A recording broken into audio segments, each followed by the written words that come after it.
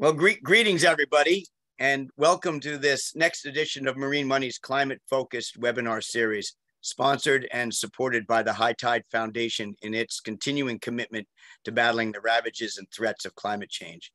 It's particularly exciting for those of us here in New York City region this week, as it marks the start of the United Nations General Assembly and focus on Climate Week as a particular area of concern. And with it, it brings a vast assortment of either in-person or virtual meetings across really every industrial sector, cities, industries, different approaches and technologies, all committed in their own way to the united fight to save our planet. For those of us in the shipping industry, while we have miles to go before we sleep, we should feel especially proud that the Global Maritime Forum has convened their meeting of our industry's thought leaders and principals to coincide with the UN's efforts and activities. So welcome to New York Global Maritime Forum. This consequential linkage demonstrates our industry's united and global commitment to the battle and underscores what industry can do by itself, but it also reinforces our call to governments and regulators, insisting they follow our lead and support us in each and every step of the way. We're joined today by 7 individuals who have profoundly impacted our efforts and for whom I have the utmost time and respect. They each bring a different contribution to the fight, and they each have thoughtfully and deliberately brought focus to the effort. To lead our discussions, it's a privilege to introduce a good friend, Hal Malone, who this week celebrates 1 year at the helm of the climate-confronting ETF BC. I will let Hal describe BC, but I will say that its focus on companies whose own focus is on the trillion-dollar transition to zero emissions and clean ocean technologies aligns his thinking squarely with those we are privileged to hear from next. Hal, thank you for joining us, and thank all of you for joining us, both on screen and outside over there. And congratulations, Hal, on the BC's first year. Over to you. Thank you, Jim.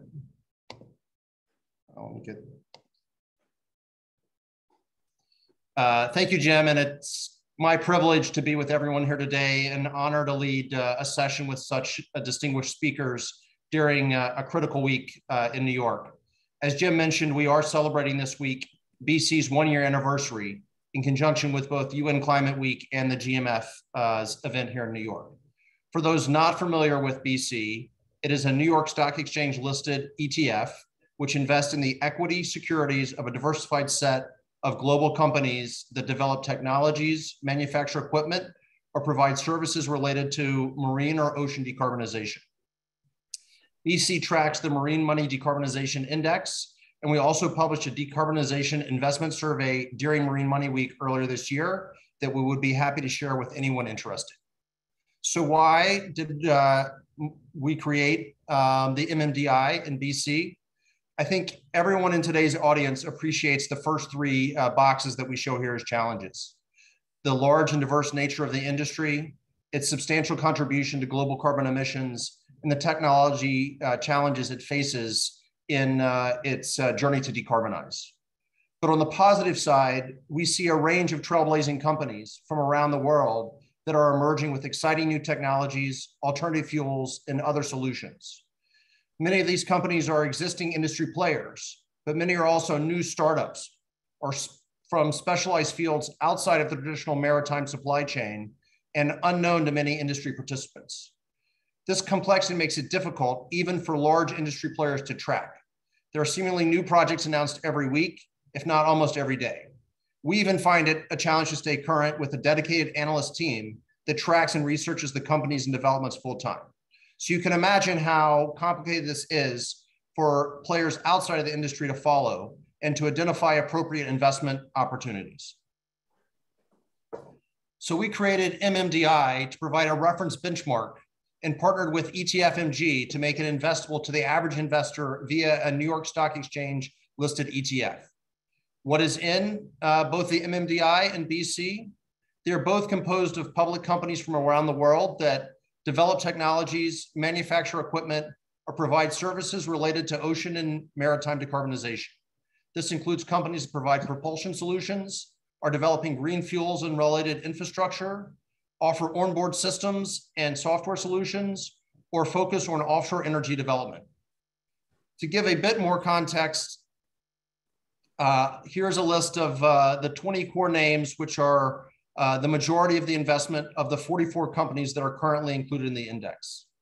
It's interesting to look at the diversity of the names, as well as the diversity of the listing venue, with Norway and US leading, and a balance of core companies mostly concentrated in other European exchanges. We do believe that the industry is at a very early stage of its investment cycle, and we believe in creating what we think is a compelling investment thesis, that we've opened this opportunity to the full range of investors, both in the US and abroad, and are excited to be part of the journey.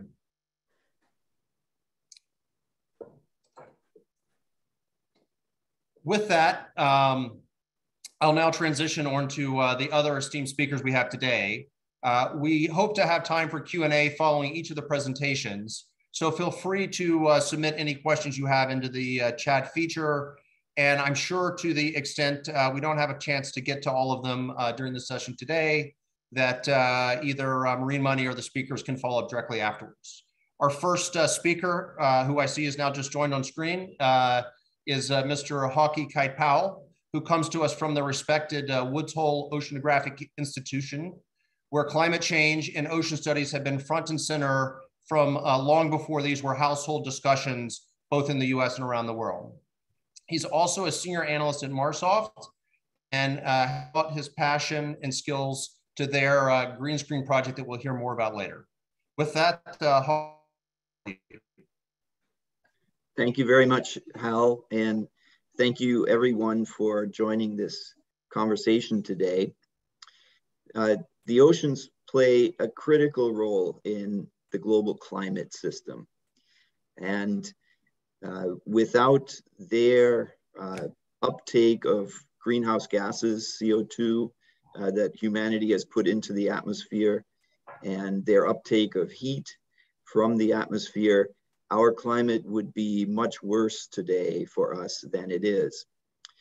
The Woods Hole Oceanographic Institution has a long record, as Hal mentioned, of studying how the oceans work, and is dedicated to understanding the role that they can play in helping us navigate the climate issues that are ahead.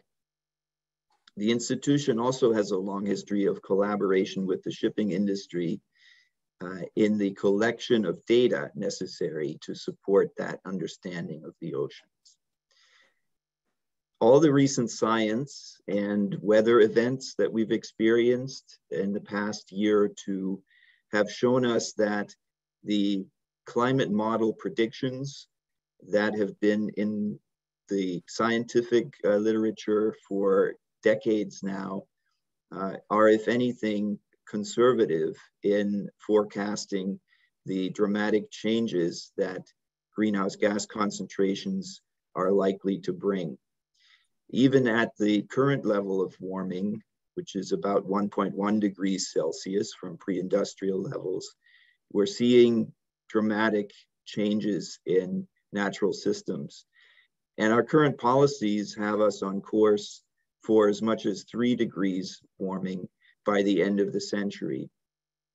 And that kind of warming, we now understand with increasing clarity, dramatically raises the risk of reaching tipping points in natural systems such as ice sheets and permafrost in the northern latitudes. Those tipping points are scientific concepts of natural systems taking on a dynamic of their own once they reach a certain level of warming, and become self-reinforcing, worsening the climate situation further.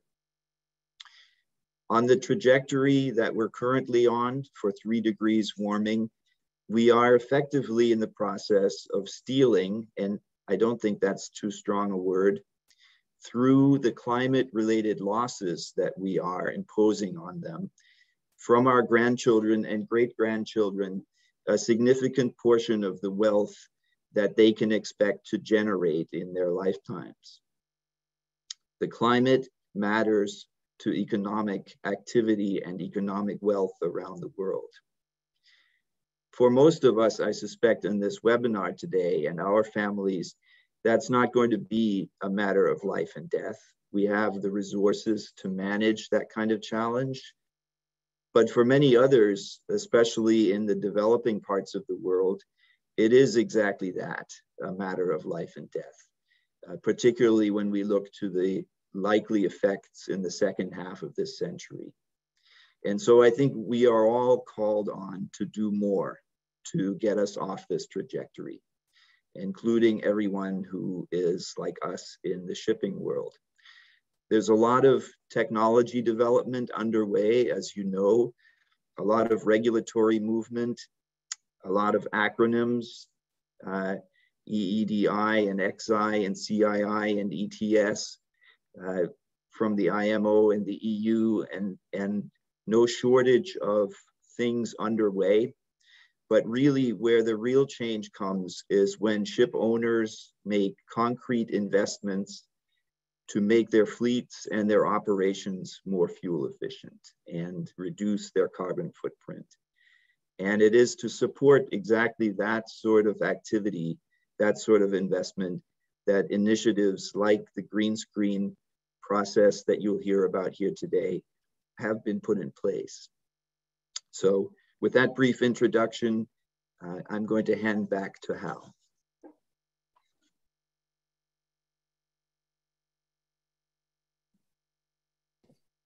Thanks, Hauke. Maybe if you wouldn't mind just taking another minute or two and share a bit more about the Woods Hole Oceanographic Institution and how it works with or seeks to work with the industry to accomplish its objectives. Sure. The Woods Hole Oceanographic Institution was founded more than 90 years ago to further the understanding of how the oceans work. We are a team of about 1,000 people located in Woods Hole, Massachusetts, and we operate around the world to do scientific research and explore the oceans in their biological, chemical, physical dimensions, the geology of the seafloor, and in particular, the role that the ocean plays in climate. And a lot of that involves data collection, taking measurements of physical parameters, chemical parameters at the surface and in the deeper parts of the ocean. The collaboration with the shipping industry has been extremely fruitful in that we've been able to place automatic data collection devices on a number of ships of opportunity, typically ships that transect the same course over and over again on a regular schedule and allow us to get really good data sets of how conditions are changing along those routes. These things are highly automated. They don't require any real overhead on the part of the ship owner or operator, and they generate very valuable data. And if any of you are interested in participating in that, you'd be happy to connect you with the right people. Great. Well, Hauke, thank you for your comments here today and everything that you and the Woods Hole Institution do for the good of our planet. And with that, I'll ask our next two speakers, Arlie and Erica, if they could join and wish you all the best, Hauke. Thank you. Great. For those of us committed to shipping decarbonization, one of the most exciting developments in 2022 has been the collaboration between Marsoft and Kite-Powell to hopefully accelerate the pace of emissions reduction in shipping. This collaboration brings together two powerhouses, Marsoft, which is well known in the industry for its successful investment and risk management services, and Kite-Powell, a market maker in the carbon credits origination and trading space. So we're very fortunate to have with us today Arlie Sterling, who's the head of Marsoft's Green Screen Retrofit Initiative, and Erica Schiller, who's a VP at Kite-Powell, to share more about how their collaboration is turbocharging Marsoft's Green Screen Retrofit Funding Program, making that initiative an innovative service even more attractive to ship owners. With that, I'll turn it over to Arlie and Erica.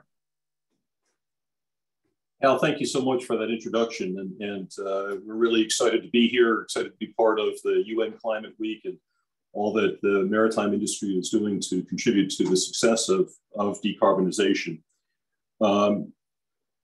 We're here in this particular program. We've been asked to talk about improving fleets EEXI and CII scores. And so we're going to talk about what those scores mean, how they're motivating change, and how we can help move people in the right direction. The IMO has created EEXI and CII and numerous other indicators, as we heard from Hauke, as a scorecard to help show how your ships are performing, how the industry as a whole is reducing its CO2 footprint. And weak EEXI scores or CII scores can have significant adverse commercial consequences. Of course, if you fail to meet the EEXI requirements, your ship can't trade. If you have a poor CII score, it's likely to limit your access to capital, to limit your attractiveness to charters, to maybe make it impossible to get long-term charters. So scoring well by the IMO standards is very important. There are two main classes of strategies that the industry has chosen to improve their scores. One is to slow the ships down, or to reduce their maximum speed in the case of EEXI, to reduce their average speed in the case of a CII, or to optimize the voyage, to in effect manage the CII by increasing voyage lengths and minimizing time in port. That first strategy is relatively inexpensive in terms of upfront cost, but it has significant adverse commercial consequences. It's likely to make the ship less competitive, less appealing to charterers, less valuable. And so although it's cheap to take these steps, it has limited impact, likely an adverse impact on the value and earnings profile of the fleet. As an alternative to slowing down, or perhaps complementing that in some cases, owners are looking to retrofit to improve their vessel performance. And there are lots of new opportunities emerging in that regard. And some of the things that Hal referred to are really important, that opening up new opportunities to improve the efficiency of the fleet. But there's a lot of basic blocking and tackling that can be done that doesn't require expensive and is so far unproven technology. We can improve the performance of vessels, of the fuel consumption of vessels by 10% or more. And we've done extensive work with the vessels to demonstrate that before and after performance improvement. But the trouble is, retrofitting a vessel is expensive. It takes time out of the vessel's opportunity to trade. You have to put new equipment on board, we have to put new coating. And so the upfront financial cost is a barrier. And it's very unlikely the charterers are going to pay for that upfront cost. That's the problem that Marsoft and Climeco set out to solve by introducing our new green screen, enhanced green screen services that provide, in effect, retrofit funding with gold standard credentials. It's not the path to retrofit funding that green screen helps our clients with is through the voluntary carbon markets. And the voluntary carbon markets are a demanding market to raise money in. It's like issuing an investment grade bond. It's hard to meet the standards, it's time consuming, and those facts have been a barrier in the past to ship owners taking advantage of the funding opportunities. Those are the problems we've solved with our green screen turnkey solution. I'm going to talk about the first step and a half in that process, then turn it over to Erica to take it from there. As a first part, to demonstrate to the voluntary carbon markets that your retrofits are in fact going to deliver the CO2 emissions reductions that they're promised, you have to go through something called a carbon registry. And in our case, we work with a gold standard carbon registry. We've worked with MIT and we've worked with the gold standard to implement a methodology which eliminates the cost and time required to verify the expected savings. And of course, to have that methodology built into the gold standards routine for issuing carbon credits. Now, that methodology not only works up front, but it yields significant value in the issuance process. So once you get your projects started at the gold standard, they will follow and monitor the progress, the operations of your ships in order to confirm that the emissions reductions have been delivered. And it's that critical step that precedes the issuance of the credits. The approach we developed, again, developed in collaboration with the MIT Sea Grant Design Lab, greatly speeds up that process and simplifies the process of gathering the data, another big barrier to entry, which we've eliminated with green screen. And at that point, we turn it over to ClimeCo. And Erica, I'll do that. I'll turn it over to you today to go through the next steps. All right, great. So thank you, Arlie. And it's a pleasure to be here today to talk about the collaboration that we started. I think we started talking about it last year, but finally finalized and announced this summer. And, you know, for ClimeCo, we have been in the hard to abate sector for a long time with industrial gases and cement and, you know, ammonia. And we work with a lot of large industrial players. And so we actually thought shipping was kind of a natural next step because of the huge challenges to reduce emissions and meet net zero targets in this large and hard to abate sector. So working with Marsoft, we, you know, ClimeCo works in the carbon space. We do project development and we create the offsets, and then we work with the registries to even write new methodologies. But in this case, what we're doing together is when we gather the data from the ship owners, we aggregate to, you know, reduce the cost. So it's not each ship owner has to pay for the verification for their ships. Where Gold Standard has a program of activities, so you can group many ship owners together to reduce the overall costs, reduce the overhead and burden to the project. And then we will, so we issue the credits through Gold Standard, and then our carbon services team, so our transactions team, leads the effort in branding these credits and monetizing them through all of the direct relationships that we already have with large corporates. So it's a low friction kind of transactions path. And we've actually already seen some strong interest in this type of credit because there really are very few voluntary offsets in the ocean space in general. And a lot of large corporates are discovering that they're all shipping things, they're moving products, and they're having a hard time figuring out how to reduce those emissions in the shipping sector. So that's a fun challenge that we've been working on together. And we really think that the green screen program and our collaboration will help, you know, fund those decarbonization activities and the retrofitting and reduce the barriers and bring more climate improvements through that scaling. So on this slide, you know, what we wanted to show is that carbon offsets, as I mentioned, they really need some scale. There's overhead costs. There are registration fees. There are you know, verification fees, and because of that, you really need scale. And so what we're doing is we're working together to talk to many ship owners across the world, really, to explain to them how the green screen program makes the modeling of these retrofits smoother and simpler, and the funding that voluntary transactions or voluntary carbon can help bring to make those economic decisions easier and to get those returns so that you can invest in these aging vessels.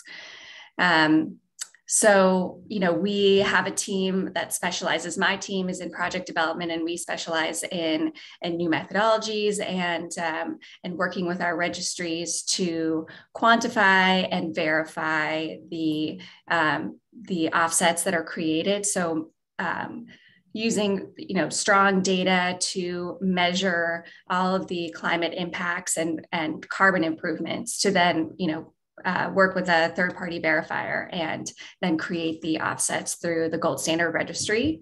And then our transactions team, has very deep experience in the carbon markets. Climco has been in the voluntary carbon space and in the compliance carbon space for about 14 years. And, in the past couple of years, we've really seen the market go up, and our company as a whole has created almost 25 million tons of reductions from the activities that we've done and helped our clients do.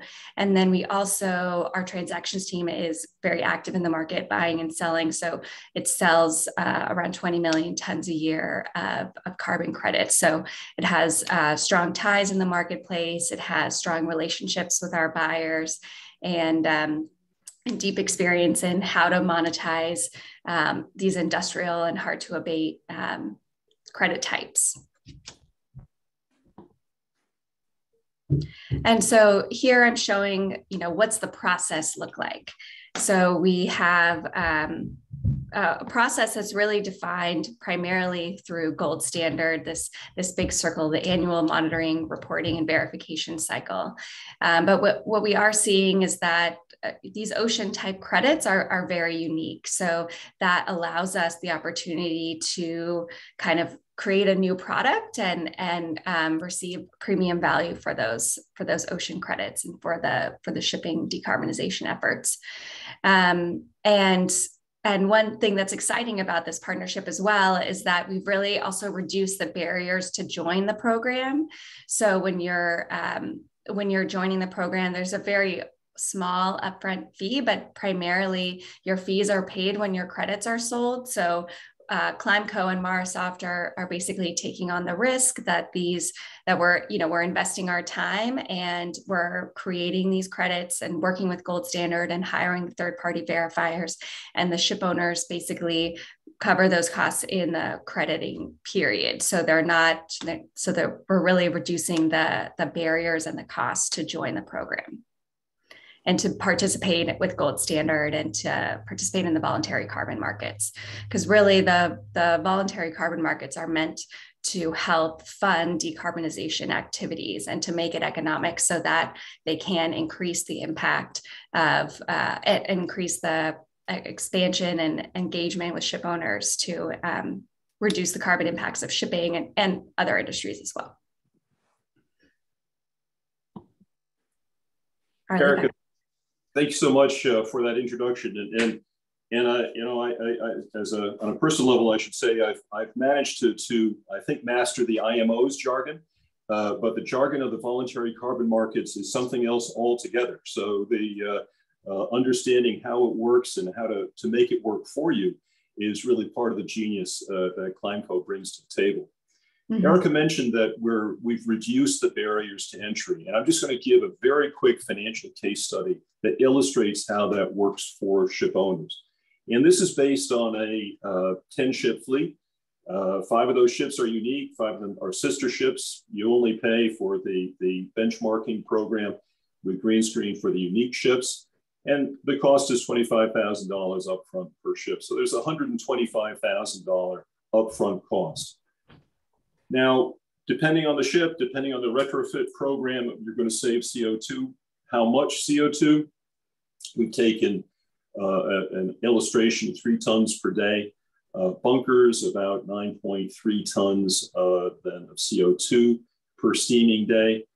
If the ship sails on average, seems on average 270 days a year, the net cash flow back to the owner is $170,000 a year. And that begins about a year after they enter the program, because you need a year of actual operating performance to verify this. That's what Erica showed us in that chart in the previous slide. Now that's based on a $10 per ton carbon credit price. That reflects the branding, the premium that we expect to be realized through this program. We can talk more about where that stands right now if there are any questions. But the point, I think, of the program that we put together is that we take the risk out of it by taking the break-even price, just in terms of this cash flow, down to less than $2 a ton.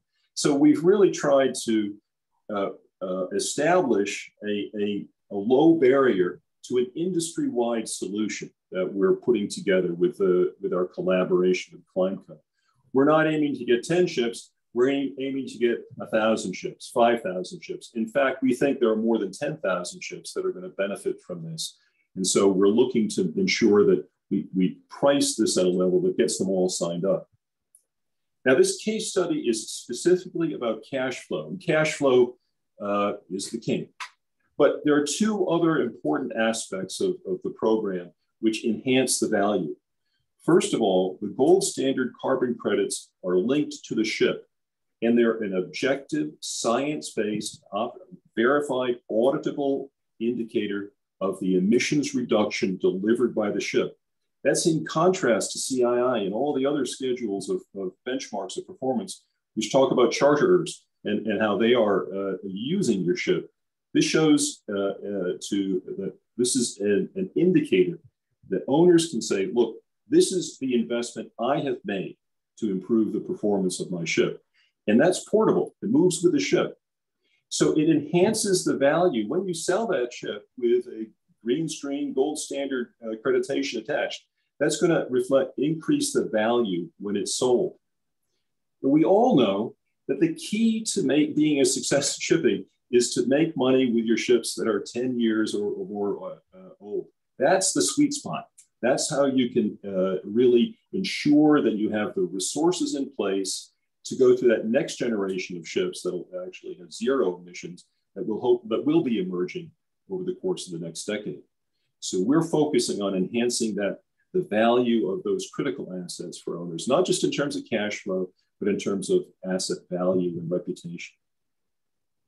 So we've tried to summarize quite a bit here. There's a strategic logic, decarbonization. There's a financial logic. This will pay for itself in a year.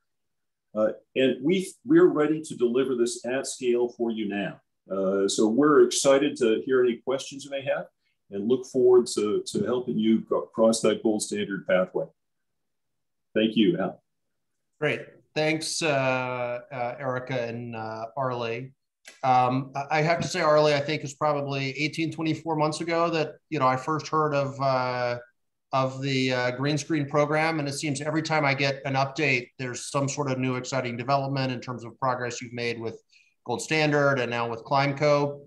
But where are you really with ship owners? I mean, are you making progress with actually impacting, in the market today?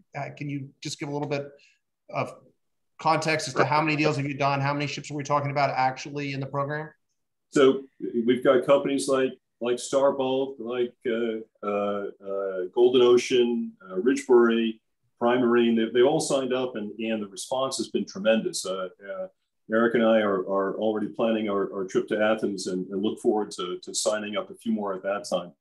But we're seeing a lot of interest, both I think because ship owners see that they face a real dilemma. They don't know how to what concretely are the right next steps in terms of fuels and engines, but they do know they can retrofit their ships. And if it's possible to get additional support for doing that, well, that just makes a lot of sense.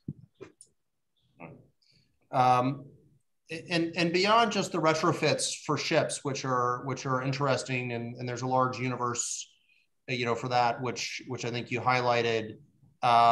Isn't the opportunity here bigger? I mean, aren't there things, given your expertise and knowledge, Arlie, and the platform that Kite-Powell has that can be done outside of just that initial market?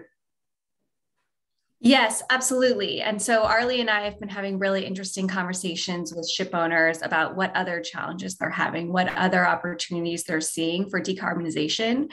And Kite-Powell has both a consulting business that helps companies report on their emissions reductions and frankly track all their scope 1, 2, and 3, and then create plans of how they're going to reduce. And so we've had a really we've had a lot of interesting engagements with our consulting side and our project development side, and working with Marsoft and the ship owners to address other challenges that they're having. So there's questions around how do we make biofuels economic? There's no, in the US, there's a federal renewable fuel standard for on-road vehicles, but it doesn't exist for marine vessels. So how do we make that economic? Our customers are asking us to decarbonize. How do we do it? And how do we monetize it? How do we make those investments? So we've had interesting discussions around both biofuels, both how do we report, how do we talk about claims, what claims can we make and not make because of the offsets that we're selling?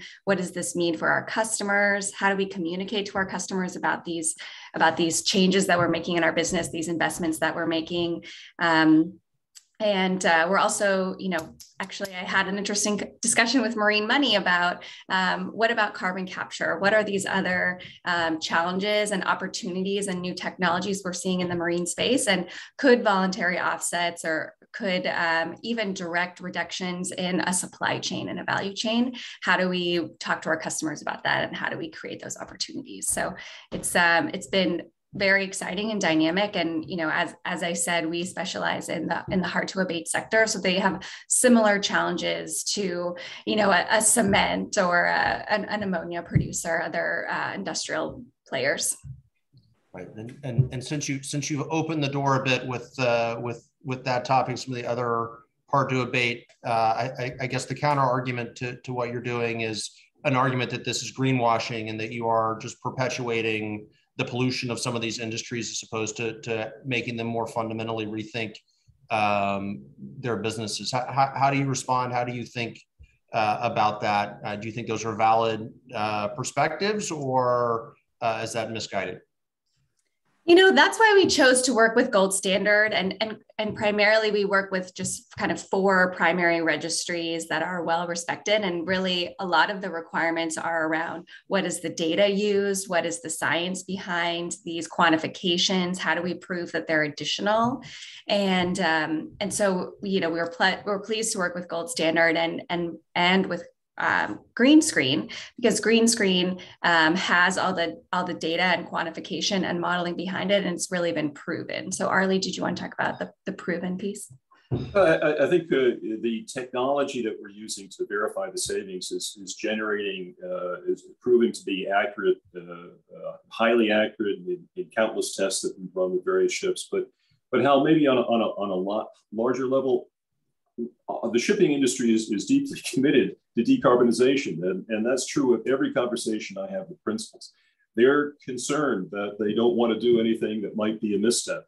And so we hear that question all the time. And we walk through the process. We walk through how Gold Standard gives that investment grade rating to the retrofits and how they're reporting to verify it. And transparency in reporting is critical. So this is one part, Al, of what ship owners are doing to contribute to decarbonization. We know it has to be consistent with all those standards and goals, and we can show exactly how it checks all those boxes. Great. We do have one, I think, quick question from the audience, which I think I know the answers to, but I'll leave it to the experts. And the first part is, is this a way to streamline and try to achieve potential carbon credits that may arise from a retrofit?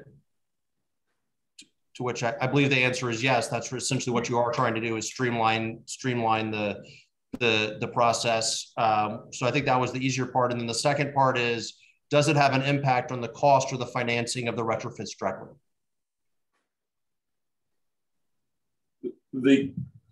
I'll take a stab at that. The retrofits are chosen by the owner, and so they'll negotiate. They'll their own deals. They'll have relationships to describe that. We don't see Green Screen as having a direct impact on the cost side, except of course to the extent that we are successful in getting that industry scale. We do expect that prices will fall for the more advanced capabilities that are becoming available.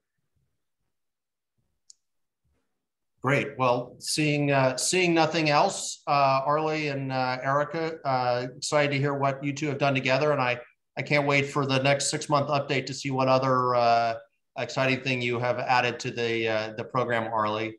And with that, I'll ask our next speaker, Dallas Smith, if he can join us virtually. Thanks very much, Al. Thank you, Arlie.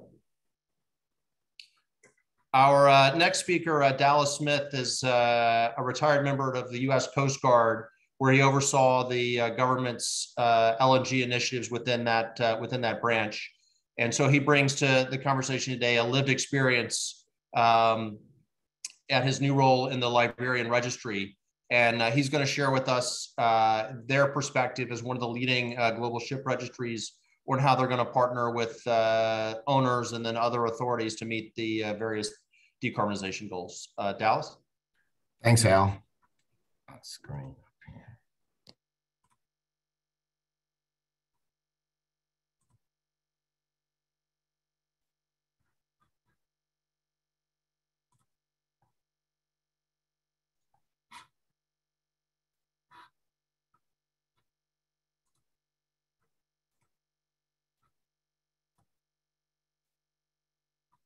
It's on screen, Dallas. We can see it.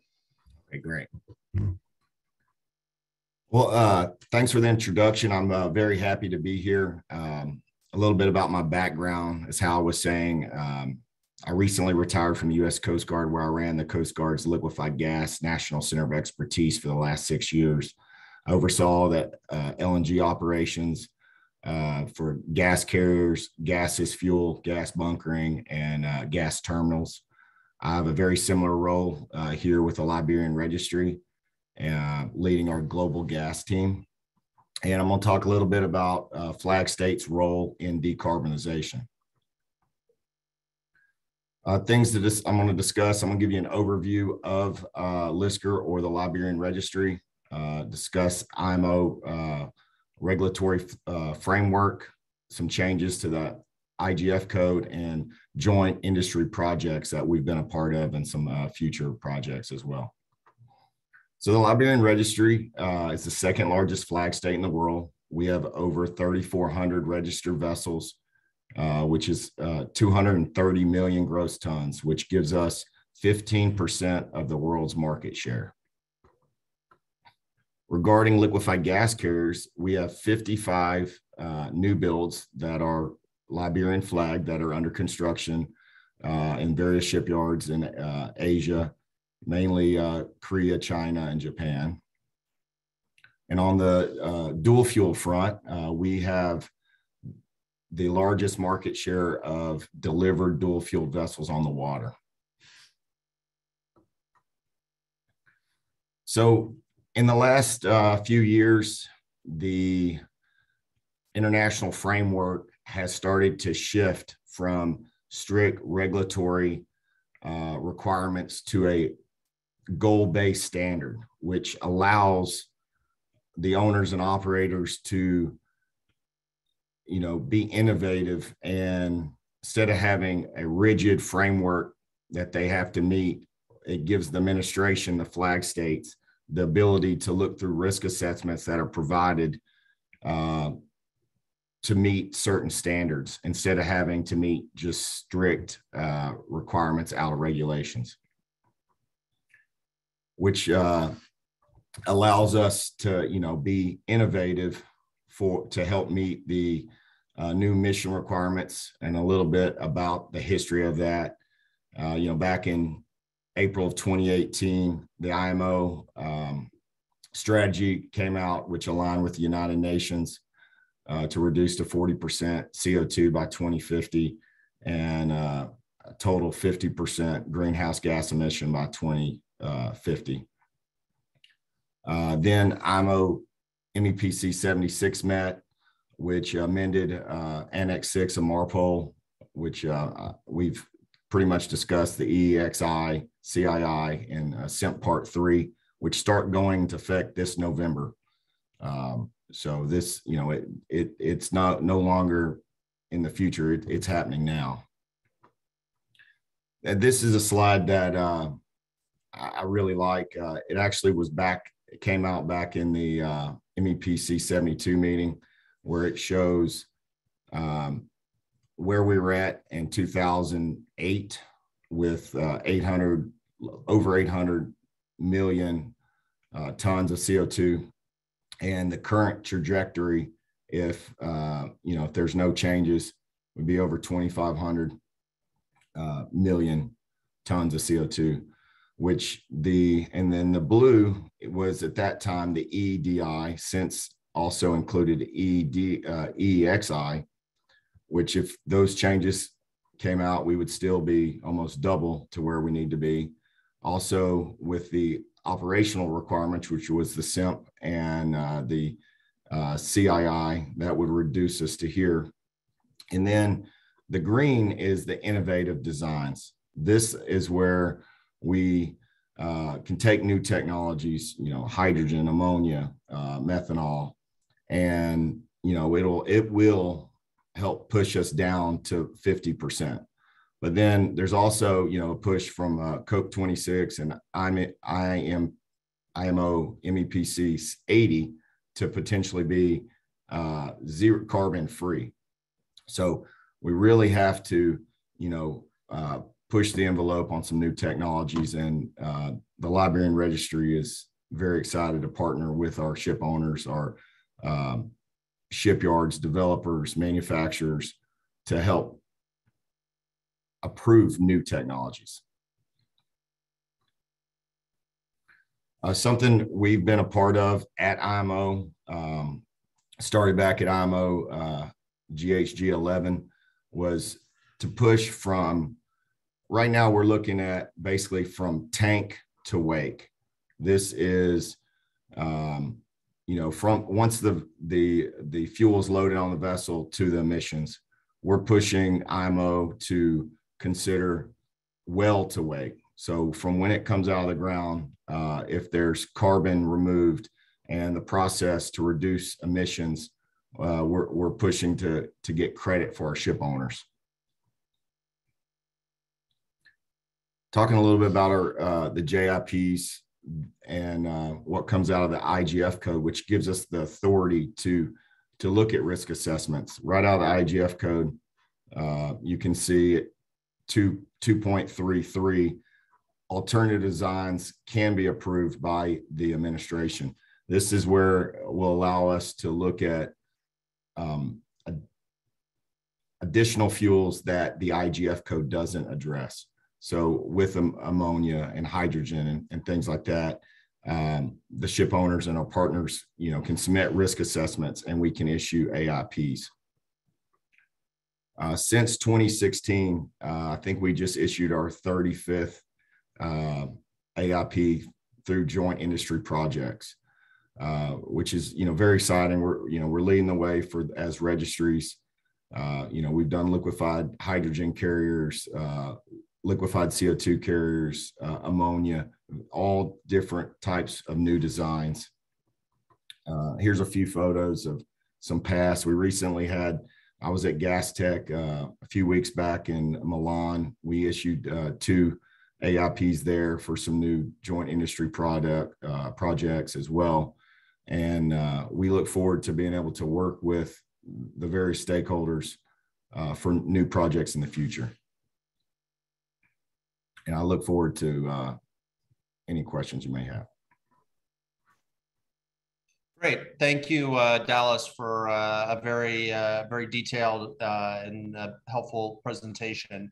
Since you raised in your presentation the IMO and some of the COP meetings, curious to hear what you, from the ship registry perspective, would like to see the IMO do to sort of accelerate the goals or make certain that the industry's in a position to achieve the targets they're laying out? No, it's a great question. As you know, Liberia is one of the 175 member states of IMO, and we've submitted various papers to help streamline the process. One of which we recently submitted was to approve carbon capture, to receive credits for correction factors for carbon capture. We've also, supported the well to wake and various other initiatives. Great. Well, seeing there are no other questions, Dallas, thanks for joining today. And if I could ask Tristan and Marie to join us.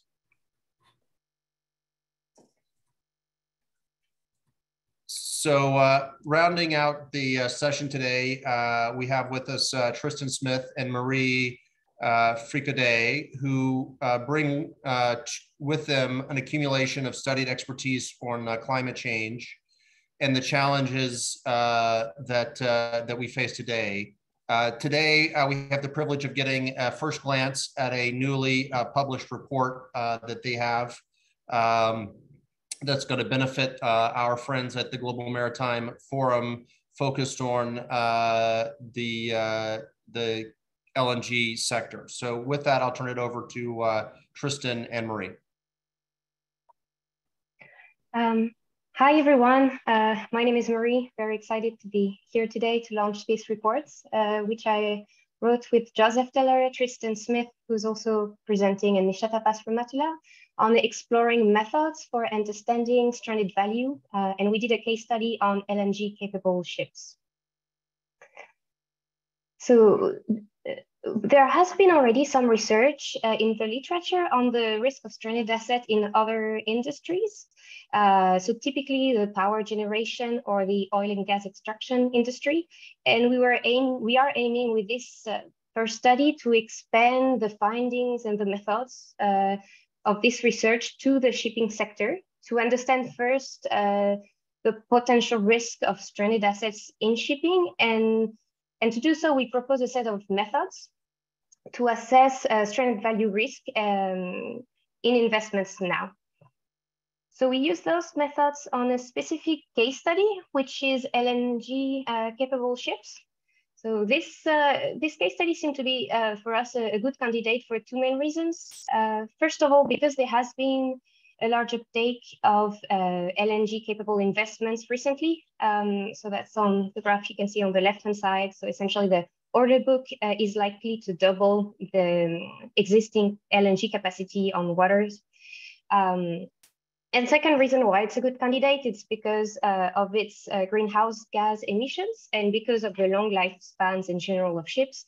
The LNG fuel ships today will have to move either to another zero emission fuel in the future, or to disappear from the fleets if we are going to stay within a decarbonization trajectory. So they are at risk of being stranded.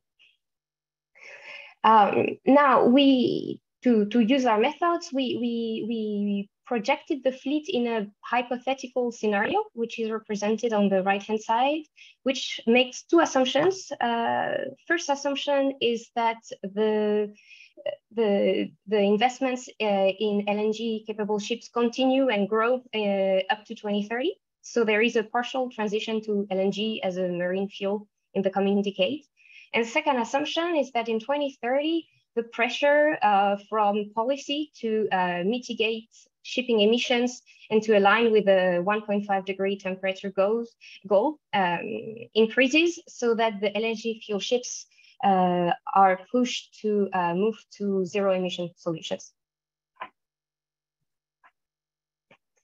In this hypothetical scenario, we modeled that the LNG capable fleet would be worth $850 billion by 2030. So what would happen to this amount? There are several possibilities. First one is that the LNG fuel ships are incapable to move to zero emission solution. For example, if retrofit is not available, and therefore the whole amount is at risk of being stranded. On the other hand, if there is dropping fuels, so bio LNG or eLNG available and cost competitive, then you can expect essentially no stranded value at all on the fleets. So we look at the intermediate case, which is what happens if the LNG capable ships are able to retrofit to another zero emission fuel. And we essentially model a devaluation. First, if the ships lose their premium compared to conventional fuels, especially if it costs the same to retrofit LNG or conventional towards zero emission fuels. And second, we look at the devaluation if LNG fueled ships in 2030 are in competition with zero emission new builds. So in the specific case where ammonia is the most cost competitive fuel in 2030, our results show that 15 to 25% of the second-hand value of the LNG capable fleets in 2030 would be stranded. And that's an aggregate number. Some individual ships would have a higher or lower risk of being stranded. And on that note, I'll pass it over to Tristan for some concluding remarks. Thank you, Marie. If you could move to the next slide and just tap for the first message. So I'm going to start just by reinforcing that point that Marie made. A key assumption that we have here is that the least cost approach for complying with a 1.5 degree pathway is to retrofit. We've done a lot of modeling of the whole sector's transition pathways out to 2050 and various other studies. And what we keep getting from those pathways is that this isn't a transition that you can do just through bringing new builds into the fleet with zero emissions capability. If we do that, we don't get our emissions down quickly enough. And so there needs to be something that happens to the vessels which are still being built today and will be built over this decade. You could use a drop-in fuel, which in the case of LNG, Marie's already mentioned, but when we do our own standalone analysis on that, we get those fuels coming in at 30 to 50% more expensive than the least cost fuel that in most of our studies and most of our scenarios is ammonia. So the sectors that has built ships to run on LNG this decade has that really difficult problem of either paying a premium for a more expensive fuel whilst others are using ammonia, or paying the capital cost of the retrofit. And what I'm just emphasizing here is that in our analyses, the optimal decision tends to be to retrofit rather than go with a more expensive fuel, but that's still a very key area of uncertainty. Next bullet, please. The analysis that Marie's been leading has looked at the different sources of finance that exist around LNG capable assets today. And what's interesting is that there's still quite a lot of public money, even in 2020.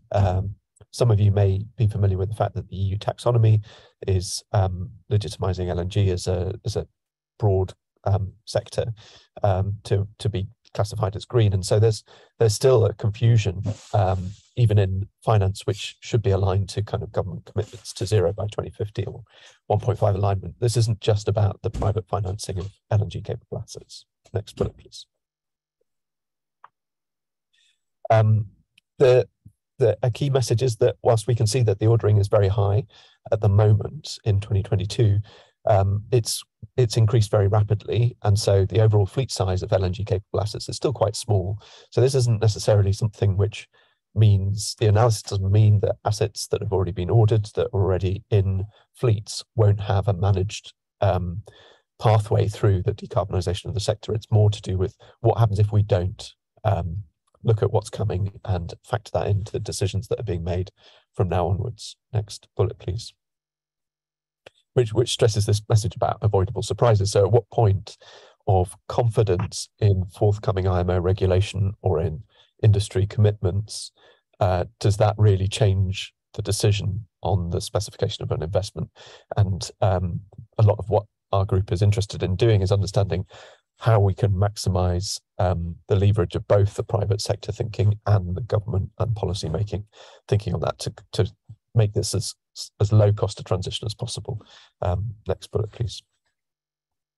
And that's why we're still puzzled, and I'm very grateful to Marie's hard work to kind of advance some of the methods in this about exactly what we can imagine the dynamics of asset values might be as we go into this period. We're facing technology uncertainty because we don't know exactly what fuel is going to win as we go through this decade, but we also face policy uncertainty. We don't know the timing of the implementation of stringent policy. We don't know the stringency. Will it push us to zero in 2050? Will it push us to a much deeper decarbonisation sooner than that? It's interesting to hear what previous speakers have said about this, because a 1.5 aligned pathway is not just zero in 2050, it's a very deep 80-90% reduction in 2040. So there's really a very small amount of life left in fossil assets and infrastructure if we are on a 1.5 pathway, and how that impacts asset values when the asset values are much longer than that 18-year period to 2040 is going to be still something that we'd like to work on.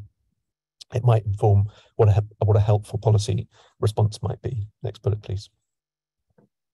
The methods that are in the paper that we launched, I think, coincident with this presentation, so you can look at the detail. We don't think are very hard to implement. They're easy to use.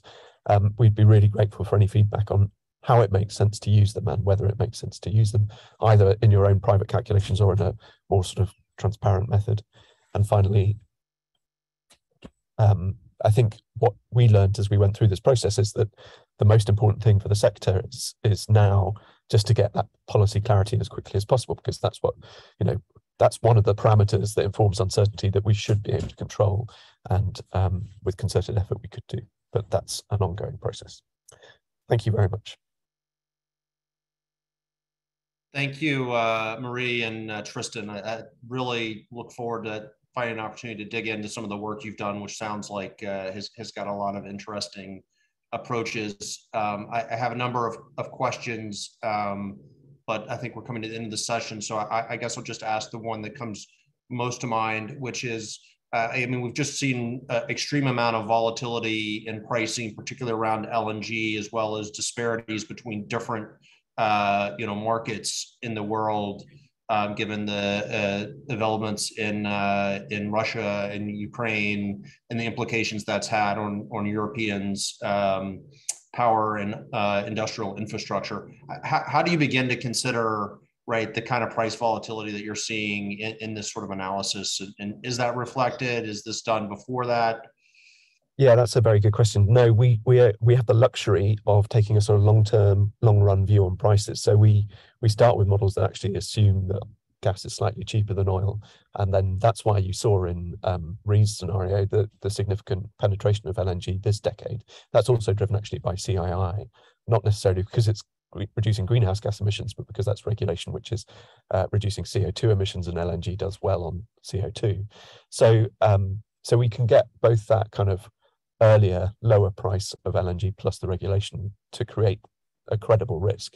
Clearly, with developments in recent months, that is no longer so credible, and the time period over which we'll have higher, very high gas prices due to that kind of supply demand crunch that we're in, might well change some of the dynamics of this risk, and certainly would counter it, because it would disincentivize new building if we take a very short-term perspective. But we're more interested in looking at the 5, 10, 15-year perspective on this, where hopefully those dynamics are not material. Great. Well, thank you both again for participating today, and thanks again to all of the other fabulous presenters that we had. And with that, I'll turn it back over to you, Jim, to have any closing remarks that you might want to share. Hal, thank you very much. And we've come to the conclusion of the webinar, but I would like to really thank each and every one of our participants profusely, not only for the time and thoughts today, but for their larger contributions to the effort to manage our future emissions so that we leave an inhabitable, equitable, and prosperous planet for future generations. I want to conclude by thanking again the High Tide Foundation for their support, the wonderful team at Marine Money, Lorraine and John especially, and to wish the Global Maritime Forum every possible success in their important deliberations in the days just ahead. And to our diplomats within the United Nations and by extension the IMO, we look for your leadership and support as we as an industry tackle the challenges with grit and skill. And thank you again to all of our participants today for their time, and for all of you out there who are watching. Until next time, thank you. So long. Thank you, Jim. Thanks, Al.